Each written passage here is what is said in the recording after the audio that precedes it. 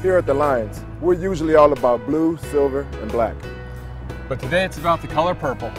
This purple wristband shows my support for our security chief, Ricky Sandoval. Ricky has pancreatic cancer, the 4th leading cause of cancer deaths.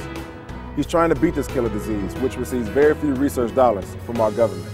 There's no cure yet, but the Pancreatic Cancer Action Network is tackling this disease head-on. They're advancing research, supporting patients, and creating hope. We need your help. Go to pancan.org and get involved. Thanks, Detroit.